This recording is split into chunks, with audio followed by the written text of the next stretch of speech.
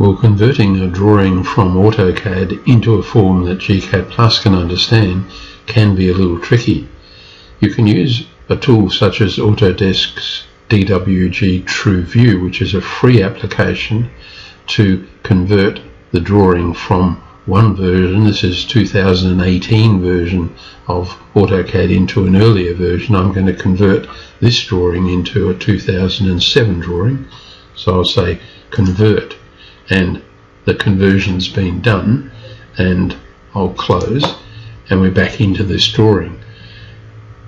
What I'm now going to do is switch to a copy of AutoCAD that I've got that will allow me to open the 2007 version that I've just converted from this 2018 version, and when we get to that we can then write out a DXF file, because DXF file, drawing exchange file format, is the best way to move drawings from one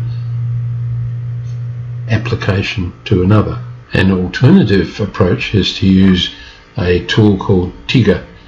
TIGA is a file converter, and that will enable you to convert any AutoCAD drawing file into an earlier version, but you can do it in one go. So here I'm going to convert from that drawing that we just looked at, which was 2018 version of AutoCAD, and I'm going to convert it into the 2007 drawing exchange file format, and it's going to land in a folder called TIGA out.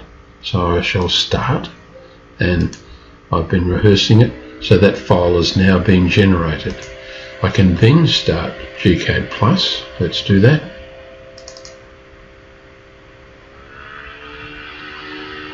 And go File and New using the default, and then we can use the file DXF Tools DXF in, and we know that it's being stored in a folder that I've called TIGA and TIGA out, and here's the converted DXF file, so we can open it up. That gives us a couple of layouts. We can delete that layout and delete this layout and go into the model space. So here's the drawing.